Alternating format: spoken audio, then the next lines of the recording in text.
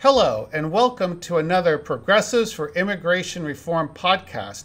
I am your host, Kevin Lynn, and I'm also the Executive Director of Progressives for Immigration Reform. And today is September 21, 2021, and we have a real treat for everyone today.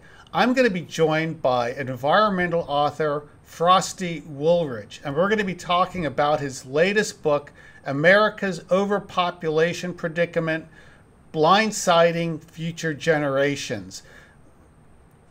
I'm going to bring it. So, Frosty, welcome to the show. Well, thank you very much, Kevin. It's a pleasure to be with you.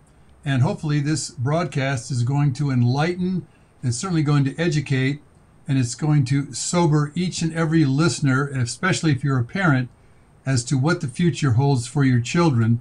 And so I'm very excited.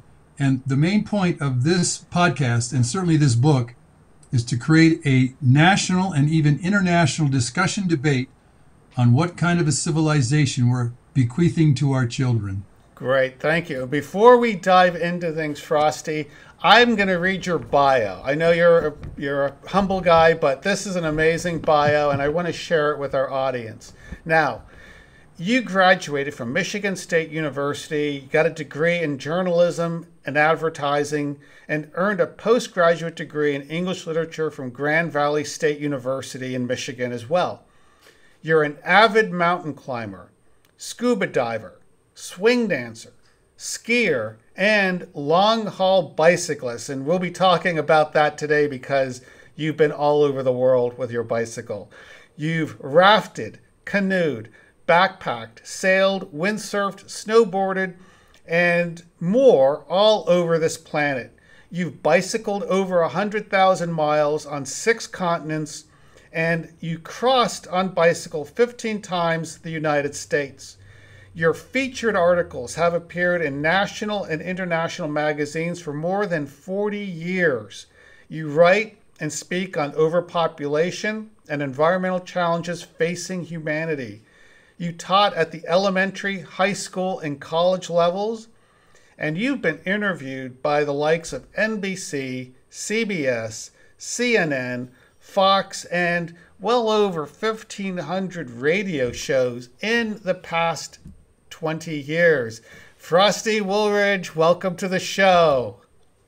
Well, thank you very much. And, you know, one of the things that I'm always appreciative of, having ridden my bicycle across all these 6 continents and so 15 times across the United States, is that I didn't get run over. Ouch. So, yeah. So kudos to you. Well, Frosty, your book, I'm going to show everyone the front page of your book. And again, America's Overpopulation Predicament, Blindsiding Future Generations.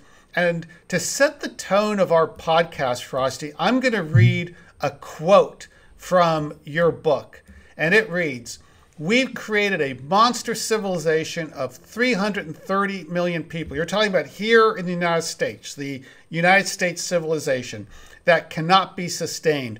The roots appear to be traced to our insatiable appetite for growth and an attitude of damn the costs. Consumerism. How do you tell people to turn off desire for bigger, faster, newer, and fancier?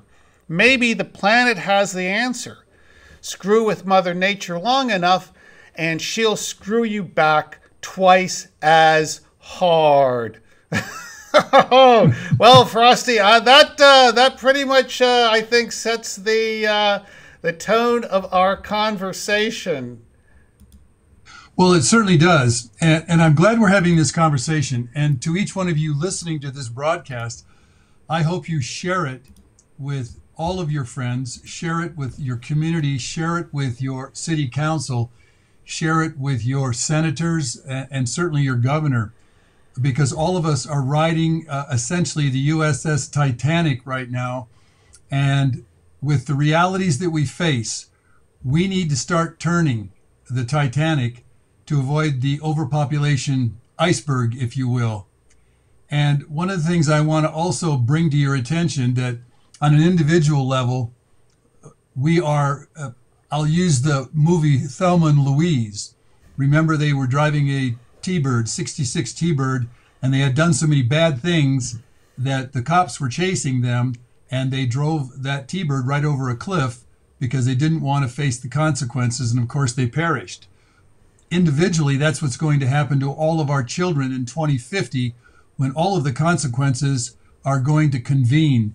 And one of the things that I bring about in my book, and I think it's very important, is that in the introduction, it's by Isaac Marion, The Burning World. The apocalypse didn't happen overnight. The world didn't end in a satisfying climax of explosive special effects. It was slow. It was boring. It was one little thing at a time. One building here, another factory over there, one plastic container tossed into the ocean, then another and another until their numbers reached 5.25 trillion floating or sunk beneath the waves. Pieces of plastic. One moral compromise, one abandoned ideal, and one more justified injustice.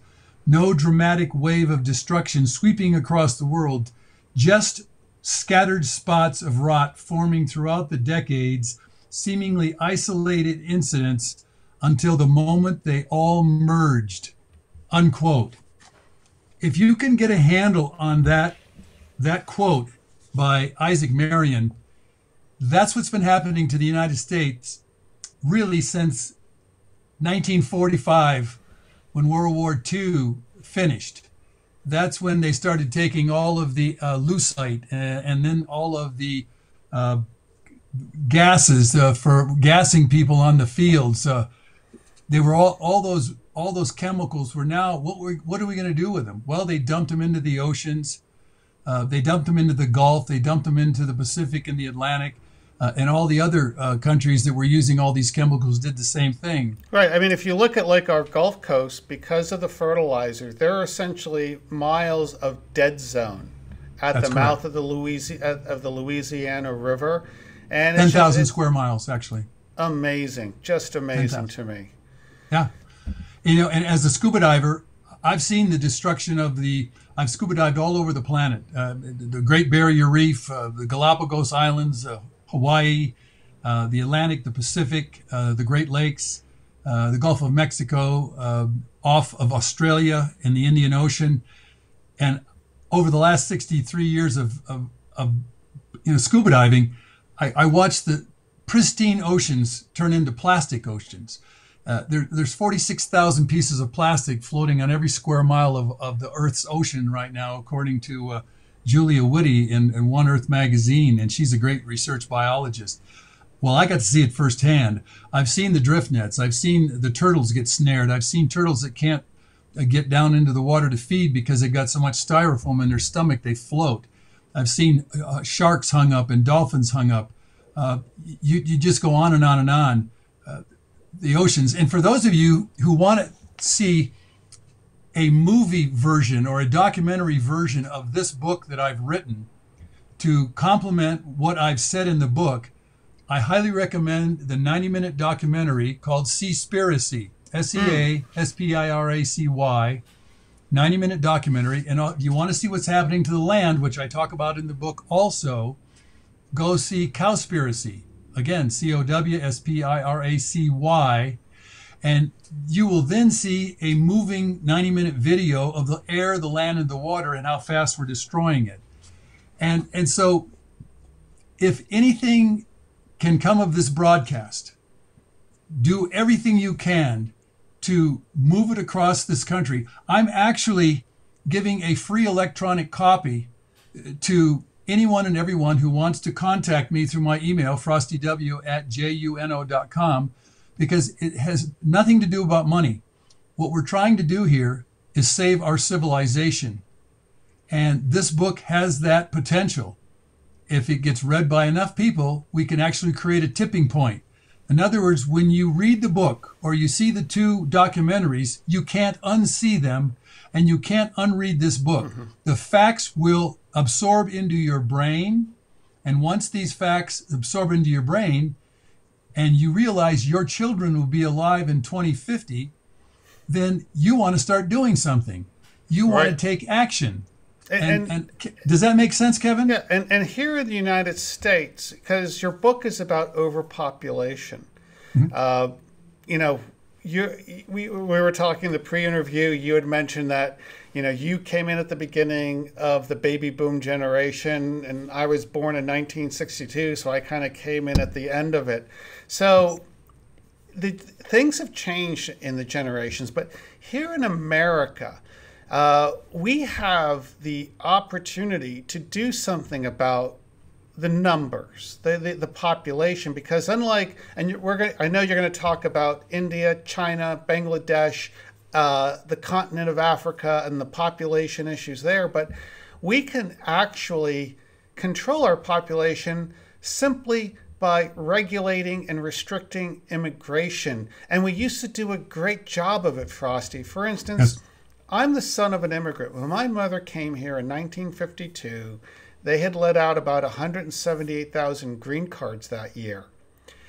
Last year, we let out over 1.2 million. And just since Joe Biden took office, more than 2 million people have come into the United States outside of any semblance of a legal immigration system. Frosty, how did we get here? What are the consequences of that? Help me and my audience get our heads around that. Well, it's going to be quite an ordeal to get your head around it, to get your arms around this, because what's coming to us, and I'm putting my hands up in front of the camera to show you, is it's very difficult to get your emotional arms around this, your intellectual arms around this, and certainly if you look at what's coming, and you understand that you are on the USS Titanic, it gets pretty sobering. Actually, I've had some people say, well, this is fear-mongering. And in fact, facts are not, you can't use any words against facts.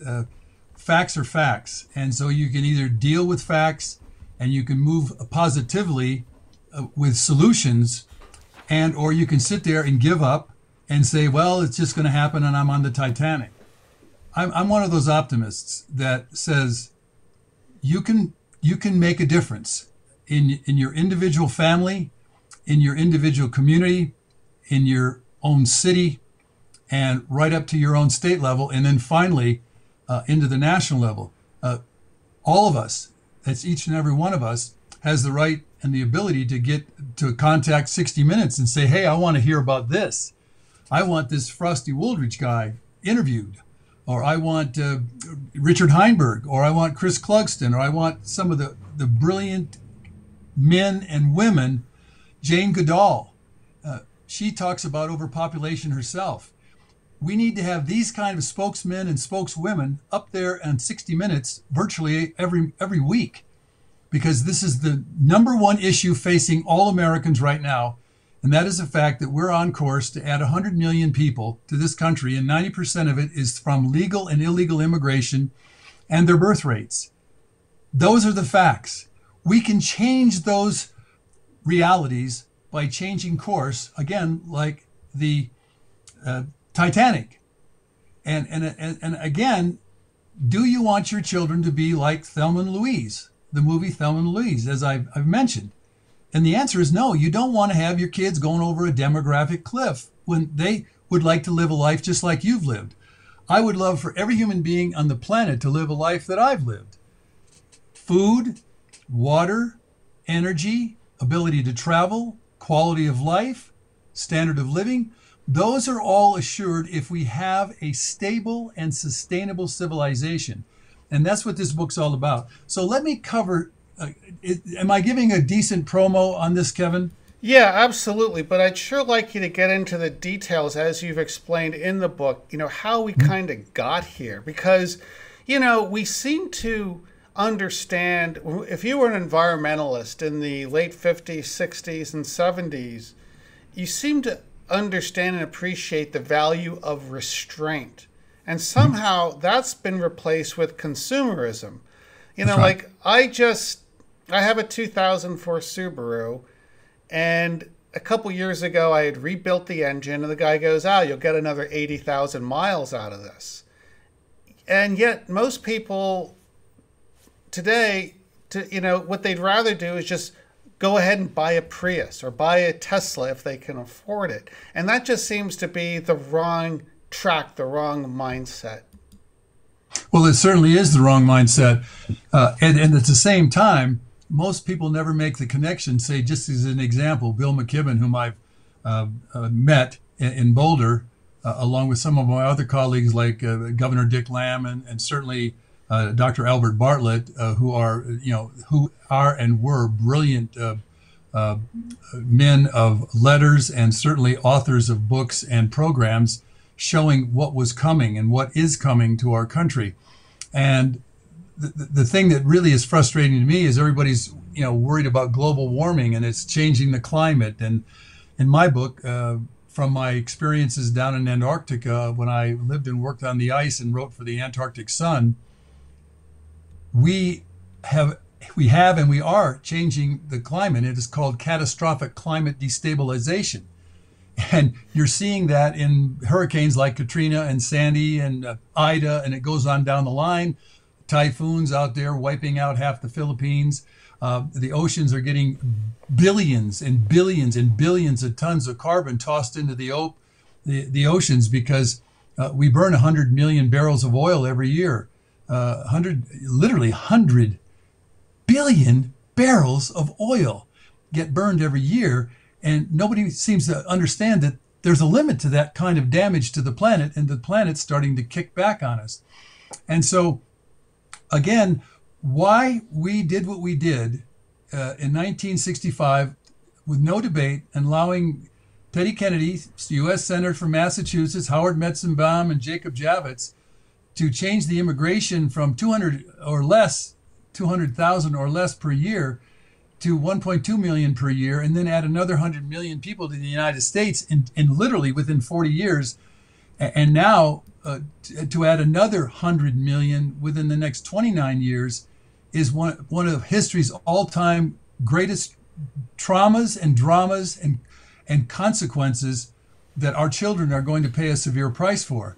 Because we, in 1970, the average female in America chose birth control and has averaged and have been averaging 2.03 children since 1970. So it's not our society and our citizens who did this to us. It is the U.S. Congress.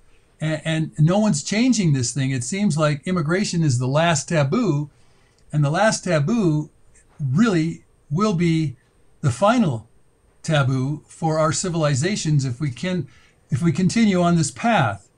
And so what I want to do is to give you a little thumbnail of this book. And I'm not sure I said this, but I want to repeat it.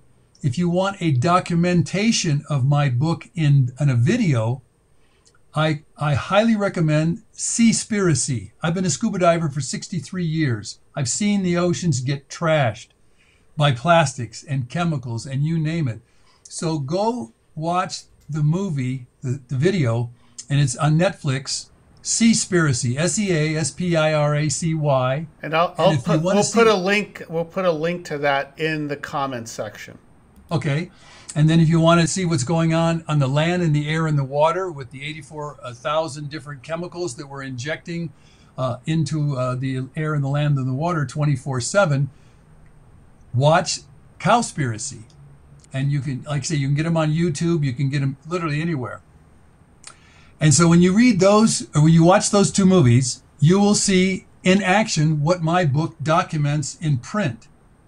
And once you see those two movies and you read my book, you can't unread them.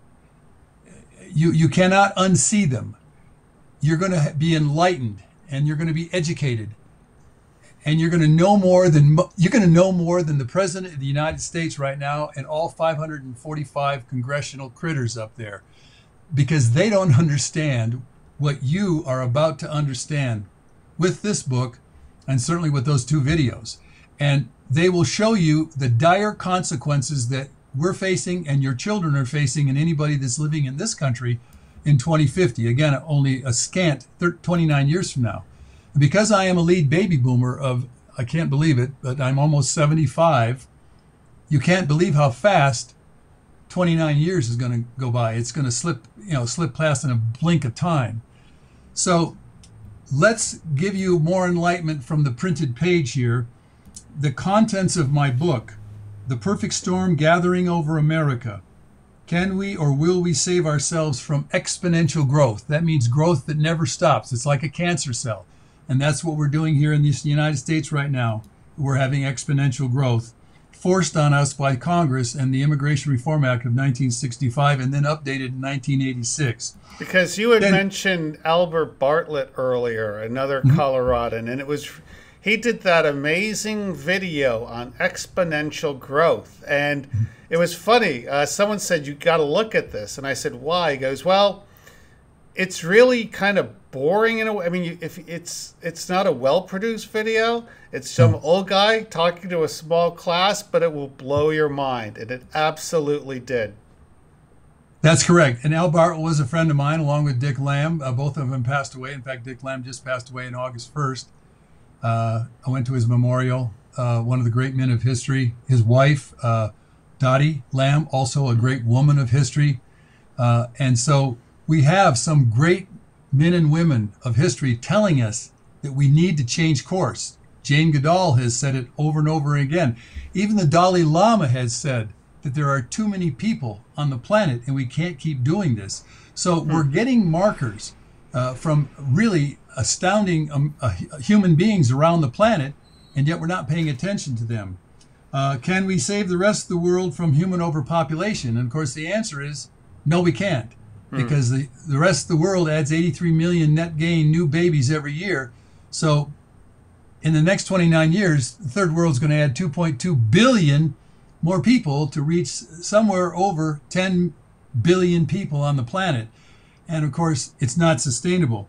And then what will the future look like if we continue on course to add another 100, 200, or 300 million more people to the United States?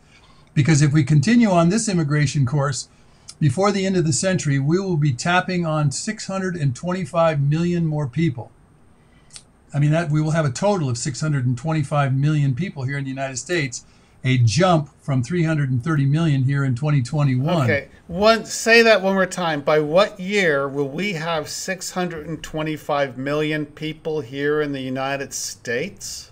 That's correct. At the current rate of birth of immigrants and their children and our own population momentum, if we continue on this path, we will jump from 330 million to 440 million by 2050 and 625 million by 2095. Frosty, we don't know where we're going to put people now. You look at the degree of homelessness, desperation out there, the number of Americans living in poverty. I mean, we're talking just America, where we're a quote-unquote wealthy, developed Western nation.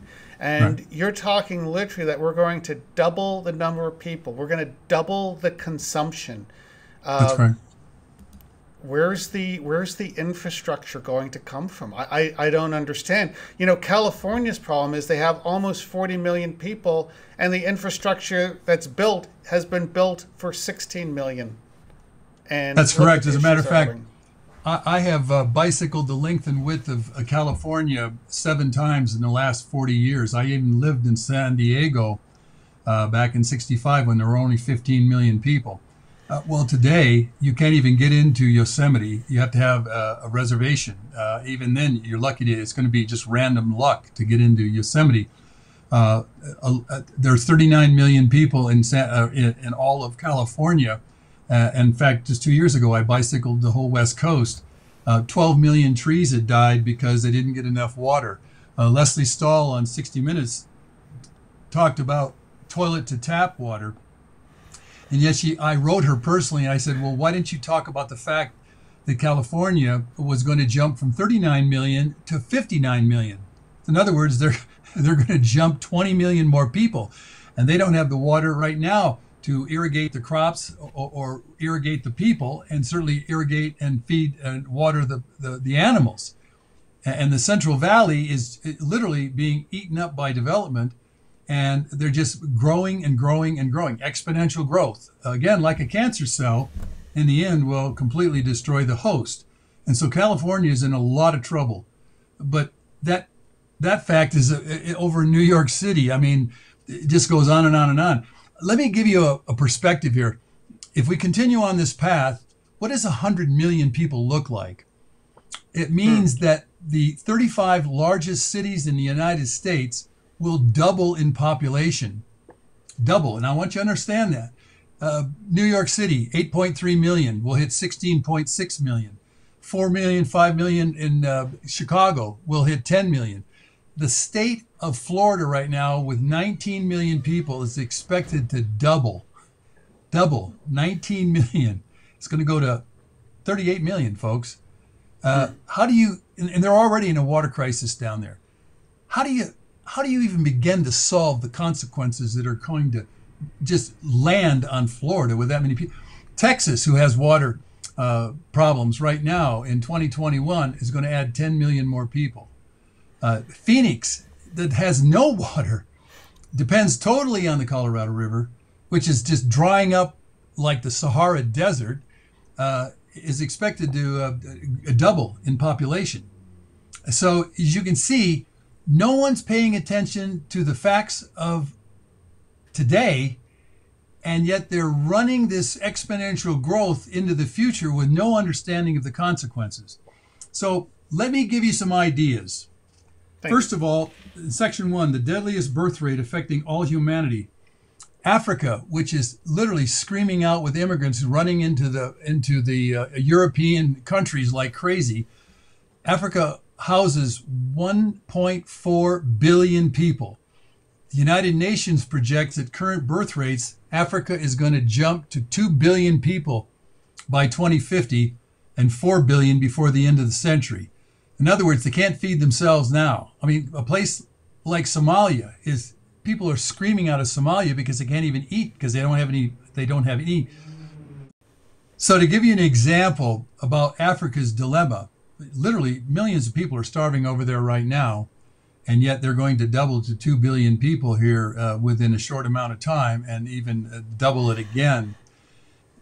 The United Nations right now is predicting within a decade or so there will be 200 million refugees worldwide trying to find a new place to land. And the problem is, over in Africa, illiteracy is the rule. And that rule simply sees all these humans propagating beyond sustainability and beyond food and water and all that goes with that. And they're all literally trying to get into, right now, the United States of America. They're trying to get into Canada. They're streaming into Europe. Let's talk about that. Because in your book, you look at it in terms of acreage. And again, why is population important here in America? It's important because when you look at our individual carbon footprints, are highly consumptive. But you have an example in your book when you look at it in terms of acreage, moving someone from point A to here in the United States and the impact of that. Could you delve into that a little bit more for the audience? I certainly can. Everything has every human being on the planet has an ecological footprint. And in Africa, the average tribal person lives on 0.4 acres of land. That is his or her ecological footprint. In other words, they sustain themselves. They have a little hut, they have a little house, or they whatever, and they live on 0.4 of 1 acre, which is minimal. As soon as anyone from the third world that has that kind of an ecological footprint immigrates over to the United States of America, the ecological footprint turns to 25.4 acres. 25.4 acres. 25.4 acres. And so that's like over 100, 200 times more than 300 times more than what they have over in Africa. So once they get here, they get the house, they get houses, they've got to have wilderness is destroyed to feed them. 10s and 20 and 50 acres of farmland needs to be produced. Cities need to be produced, bowling alleys, sports stadiums, you name it. So their ecological footprint literally jumps from a minuscule 0.4 acres all the way to 25.4 acres. So if you take just say 100 million more people added to the United States times 25.4 acres, you now have 2.54 billion, B as in boy, billion acres of land that must be destroyed to house and sustain all of these new immigrants that have landed into this country. Well, 2.54 billion acres of land is, I think, pretty much bigger than Maine, the entire state of Maine. So you have to ask yourself, do we want more species extinction here in the United States? Because species extinction right now is running at 100 species a day, somewhere between 80 and 100 species a day, according to the top experts. You can read Dave Foreman's book, Swarm, Man Swarm. Right. Man yeah, Swarm, Man yes. Swarm. And I know Dave Foreman, he's a brilliant writer, and he cares about the planet. So you have to ask yourself, do you want to see 2.54 billion more acres here in the United States put into concrete and asphalt? Because if you do, then you're really giving your children a complete ecological nightmare. And so that's what we're facing, and that's what's going on as far as an ecological footprint. The same thing, an African person or somebody from India only uses 5 gallons of water every day. How much over here? 80 to 90 gallons of water. Wow. So when you start adding 100 million more people, and then you start saying 80 to 90 gallons of water every day, you're talking about a really big problem, because at some point there won't be enough water. That's just simply an environmental fact, and it's a frightening fact, and it's really a sobering fact. And so, how can you solve it when you can't solve it? What are you going to do when you can't solve it? And what are you going to do when there's no water in your tap? And then what are you going to do about the quality of life that just went from what you expect today and what you enjoy today to half quality of life, or diminished quality of life, or virtually no quality of life like they have there in Bangladesh or in India, etc. So Africa's one of the big problems because they're the fastest growing continent on the planet. Number 2, India has 1.3 billion people, is expected to add 300 million more people because they're growing at over 14 million per year. And they, of course, are immigrating into the United States as fast as they can. The rich of India are buying their way over here. And you can't blame them. Why would you want to live in India? I wouldn't want to live in India. This is a fact that is almost terrifying. In India, the water is so filthy, and the Ganges, which I've floated, Ganga, is a sewer pipe that leads out into the Indian Ocean with a 20,000 square mile dead zone.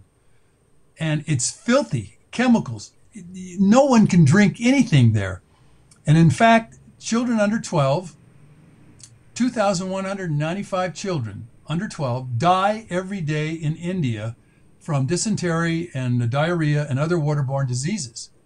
And guess what? They can't solve it because they're adding 14 million more people annually, net gain. And so there's no solutions. And 60.2% of Indians do not have access to a toilet. So you can imagine the human waste and the human urine that just simply seeps into the ground all over India. Did you hear that figure? I mean, Kevin, is your jaw dropping right now? It's mind-blowing. And it's interesting. And aside from the environmental factors you're talking about, imagine let's just say 10 million people entering a job market every year. You know, their Prime Minister Modi talks about all these economic growth initiatives. And we have been literally offshoring all these white-collar jobs that used to, provide decent livings here in the U.S. there. But it's really just a trickle. I mean, it's a drop in the bucket. They'll never get to that level of economic growth or prosperity for the average Indian that they're dreaming about. Again, it's population. The overpopulation just seems to be interfering with these plans. That's exactly correct. And of course, culture doesn't change. overnight. And so that's why you see the cultures of Africa continue to have 7 and 8 children per woman. The religion doesn't change, and the enlightenment doesn't change, and the education can't change because there's no way to educate all those people. The same thing's going on in India. I mean, illiteracy rates are just through the roof, and there's no way to, I mean, the sacred cow over there, the cows get to go wandering around, and you just can't believe this, and they just do their business on the streets. There's urine, there's feces, Mumbai is a nightmare. And so that's what's going on over there, and they're not going to change it. It's not going to change, and they're going to hit 1.6 billion people and outstrip China. Now, China has 1.4 billion, and they're going to add 100 million, even though they have 1 child per woman, and that's because of population momentum. There's so many women having 1 child that they keep adding 8 and as high as 10 billion more net gain per year. And I can tell you, the same Ganges is polluted, but the Yangtze, which I floated also, is just as polluted, and it's got a 20,000 square mile dead zone. And all of that polluted water is literally circulating around the world. So you can see the pollution doesn't just stay right there in China or India or Bangladesh. It is literally circulating around the world and poisoning the dolphins and poisoning the reefs and bleaching the reefs and poisoning the food, the fish. I mean, we now have, again, 5.25 trillion pieces of plastic floating or sunk in the oceans. And the plastic doesn't break down, but some of it does. And it's creating microplastics that are now being eaten by the fish. So that when you eat tuna and you eat the salmon and you eat any seagoing creature, you're eating plastic, which is a carbon particle. It's oil. You're eating oil in the fish that you eat. That's why. And it's not fish oil. Well, I'm glad you brought up the concept of momentum when it comes to births and rates. Because even though China, they adopted the 1-child policy for a long time, they recently changed it because, again, they're even saying, oh my God, we're not going to have enough population to sustain us, amazingly. But it's that momentum. You're adding people onto a much bigger number. Can you explain that in a little more detail for our audience, and why because people will talk about the rates are down, so all is good. That's correct. Quite. The rates may be going down as fertility levels and replacement levels, but the population rise continues unabated at well over 83 million net gain new babies every year. As a matter of fact, I'll give you some figures. Around the world, every year, 57 million people die of all causes. Well, the third world not only replaces the 50 million, or the 57 million, but it adds another 83 million on top of that. So can you imagine, you just add, 57 million plus 83 million. How do you educate and how do you water and how do you sustain and how do you feed all those people when most of them are coming up in countries that are illiterate and have no possibility to have farming methods or any kind of growing methods and or water or any kind of arable soil. So as you're starting to see from the first 30 minutes of this broadcast, these numbers are so huge. Well, I've seen them personally. And once they land on a country, there are no solutions. And that's what we're bucking up against here. And that's why on an individual level, America and our families are like Thelma and Louise, and all of us collectively are like literally passengers on the USS Titanic. And so chapter 4 is the recipient nations of the birth rate overload. Well, guess where all these people want to land? They want to land in Europe. They want to land in any country that's still viable. But if they keep landing on these countries that are still viable, they will turn those countries into the same thing they fled. And again, the United States will become a victim of all of this immigration rather than a wonderful beacon of light. The light will be extinguished, and America's quality of life, standard of living, and every other thing that you take for granted in your life will will not be there for you or your children if you are here in 2050. So section 2 of the book, what our civilization faces. It's the little things that add up to the big problems. Accelerating population growth consequences. Endless additions create endless shortages. No species can get away with this, and I guarantee you, neither can ours. Oil enabled a 100-year window that's closing. What are we going to do when oil is finally so totally exhausted or so impossible to pump out of the ground or so costly? How there is no energy out there, not wind, not solar, not nothing. hydro. Yeah, nothing will has. replace oil. When you look at the amount of BTUs, British thermal units, in a gallon of gasoline, and what it's able to do and produce, and real productivity, there's nothing. And the thing is, isn't it odd too, Frosty, because whether it's an electric vehicle, whether it's a wind turbine, whether it's a solar cell, it's the carbon industries that are making those. There's no carbon-free lunch, correct? That's exactly correct. You know, I appreciate that you've done your homework, and I hope that every person there in Washington, D.C. that understands what we're understanding on this broadcast will start taking stronger action. I mean, I would challenge the National Resources Defense Club, everyone, the Audubon Society. I would challenge, obviously, the Sierra Club, because Sierra Club does nothing to speak about immigration or population because they've been bribed by $100 million about 30 years ago. And I was a member of John Muir's Sierra Club through my youth and middle age, but then I resigned because they literally backstabbed reality. And because of money, they just want money to keep pouring in. It was that fellow Galbaum, I forget the year. Galfin or Galbaum? Galbaum. He gave them the Sierra Club $100 million, correct? Right. That's correct. That's correct. To shut up and make sure that they never talked about immigration and or overpopulation. And it's oxymoronic to sit here and pretend that you're going to save all these species here in North America and then add 100 million more people that are going to encroach on the natural world. And the ecological footprint, which we just talked about, simply destroys habitat so that at some point the grizzly bear will be extinct in North America. Well, the grizzly bear will be extinct. Certainly any and all of the different fish. We're damming up all of the rivers. We're literally we're laying down cement and asphalt at such a rate of speed that we're turning cities into cement, and we're turning the wilderness into cement, and we're crushing the national parks. I mean, I went up to Glacier this summer. I went into Yosemite. You have to have a reservation.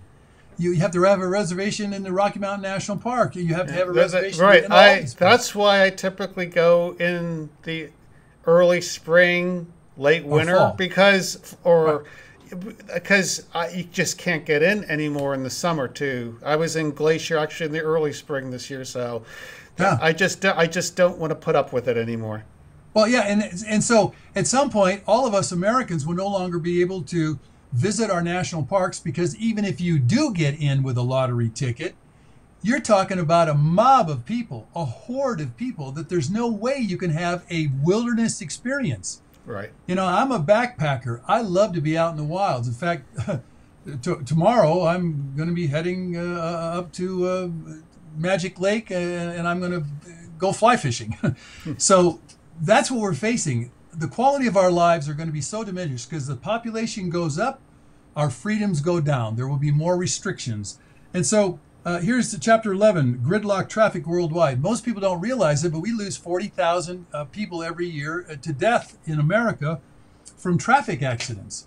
Well, over 1.3 million get killed in traffic accidents worldwide. And then I've got one chapter, the oceans of plastic.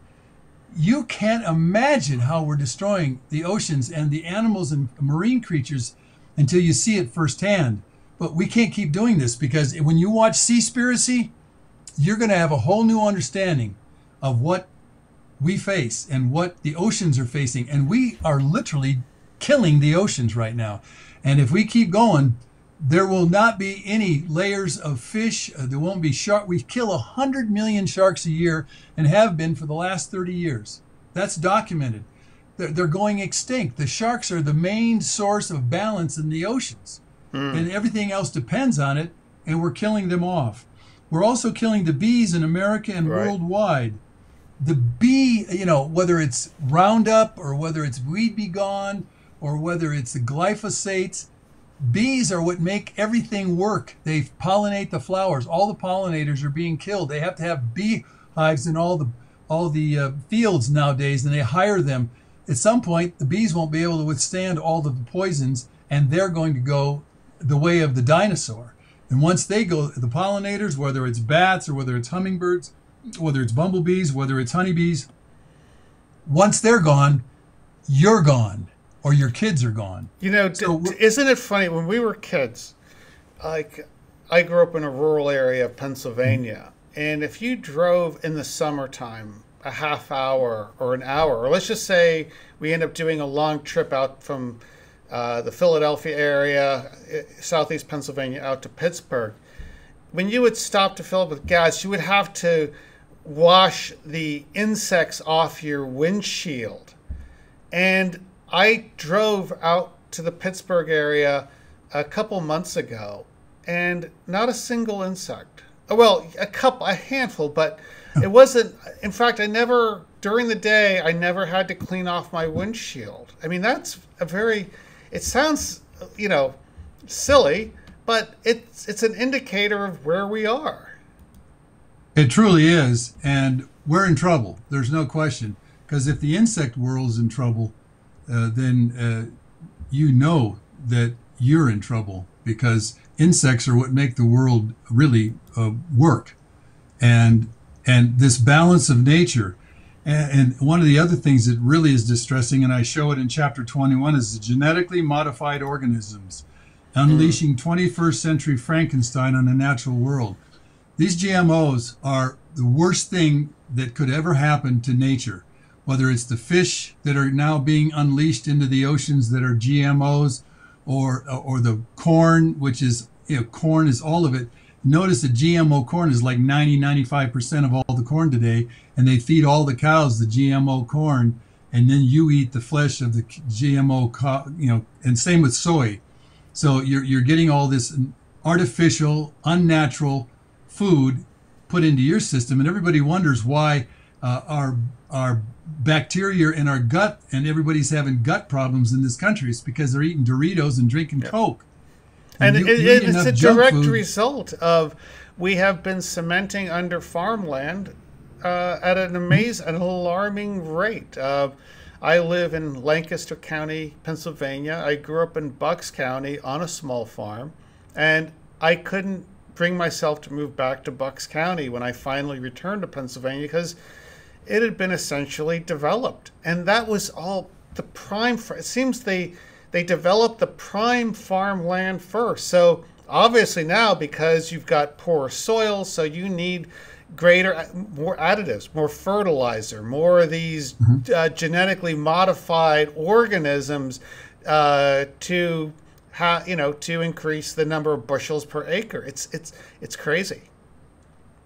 It is really crazy, and as an old farm boy from Michigan, I can tell you, we are going to pay for the destruction of our soils, and certainly for the cross-pollination of these GMO plants. The honeybees getting killed because of that. Even the hummingbirds are getting their tongues stuck to the roofs of their beaks because they're getting into all these GMO flowers, and you name it. The consequences are grave, and again, you'll see that in those two documentaries that I discussed earlier. And probably one of the pivotal parts of this book, which is 40 chapters, is chapter 22, Humanity's 300-Year Self-Terminating Experiment with Industrialism. It's a book by Christopher O. Clugston, and it's called Blip. And the subtitle, Humanity's 300-Year Self-Terminating Experiment with Industrialism. He is the Einstein of resources. For those who want to know what it looks like, I keep this on my bookshelf, and you can see I've dog-eared a lot of it because this is the manual. It really is. It's an amazing work.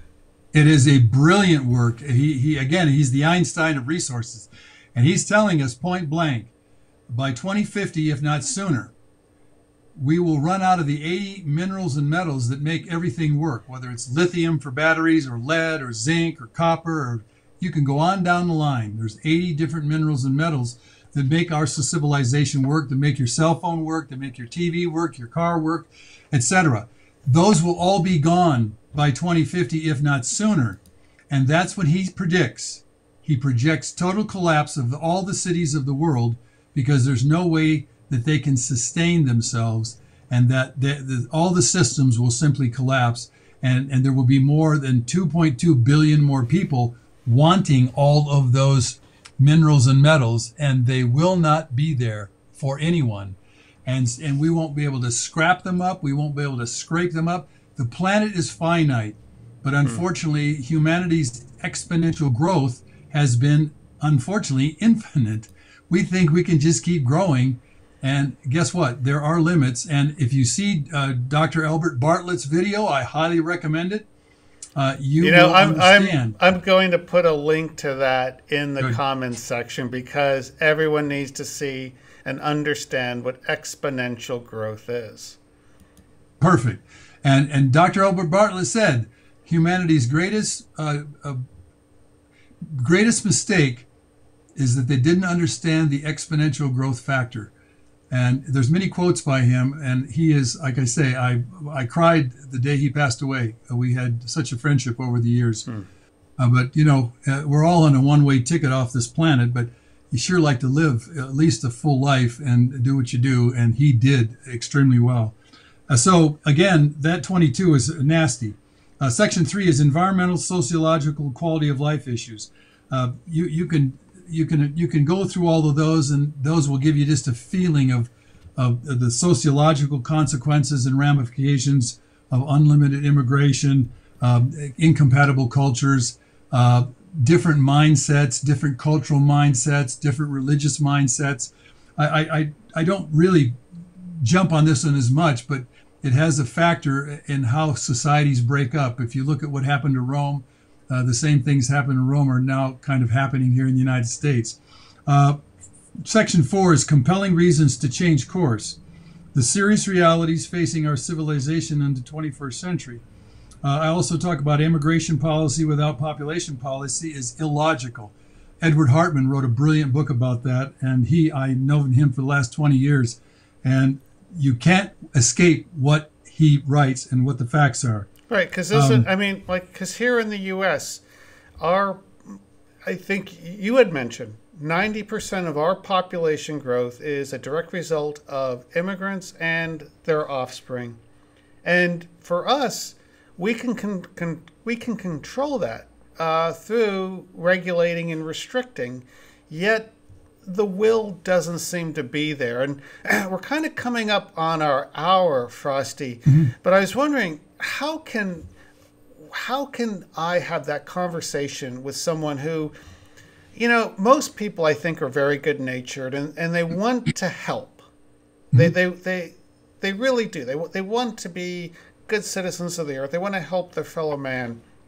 But how do we have this conversation with them about immigration when they've been conditioned to think, oh, if I try to restrict immigration, I'm being xenophobic, or if I'm trying to restrict immigration, well, I'm not letting someone enjoy the benefits that I enjoy. I'm being selfish. I mean, you've of course laid it out, but have you been able to have a conversation like that with someone and change their point of view?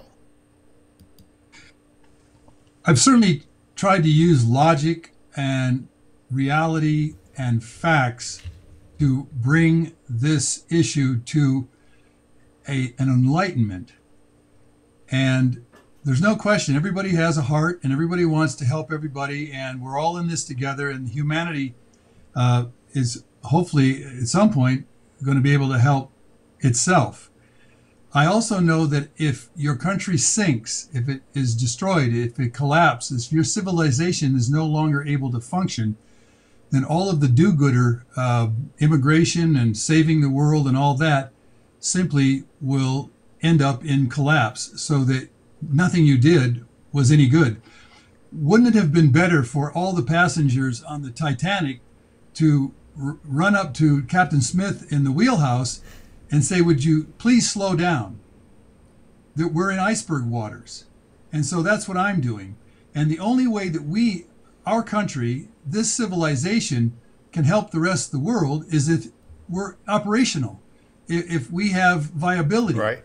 And the only way we can have viability, and I say it in my book, no matter where you are on the planet, you better start helping your own society and your own civilization instead of trying to migrate to someplace else. Because in the end, you're planted where you're planted, and you better take action in Somalia, or you better take action in India or Bangladesh or in China or Russia or Germany or France or Norway or Sweden. You have to save your own society first in order to help others. And so for me, we have to be an example. And if we're a viable example, and I put it in my book, we have two choices. Number one, cut off all immigration into America.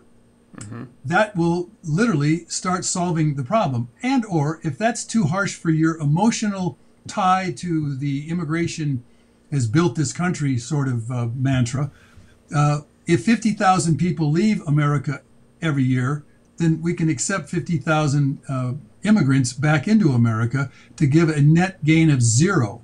And that's the goal. My book has, like I say, 3 chapters, which you can do individually, which you can do in your community, which you can do in your state, which you can do nationally and internationally, because we are all in this together. I mean, essentially the whole globe and all the 7.8 billion people on the globe right now are on the Titanic. And either we all work together, and this discussion should be, we should have an international, we should start a national conference in the United States of the greatest minds and the greatest thinkers right now to get solutions to what we're facing. And that national conference should then include international leaders from all around the world every year to start taking hard looks at what's coming, and then start creating viable solutions. Because if we don't, we're all going to become victims. And that is a biological, ecological, and numbers fact that there is no way to escape it. And that's what my book talks about. There's no escaping this thing, but we can change course. And that means somebody better get on 60 Minutes. I'm hoping to get on GoFundMe and buy my way. If I get $100,000, I'm going to buy my way on every TV, every radio show that I can. I would love to give my program, The Coming Population Crisis in America and How to Change Course, to a joint session of Congress, because they need to know this. And my slideshow will knock them off their socks. Because Frosty, so how can people find you on the internet? You can find me on Facebook with Frosty Wooldridge. I have a website, howtolivaalifeofadventure.com. I'm on Twitter. I'm on LinkedIn. I'm on about 8 different news service websites. I publish 2 articles every week on environment, on overpopulation, on immigration, on energy, you name it. I write about it. And is there a way for people to donate to you on your websites? You know, there isn't at this point.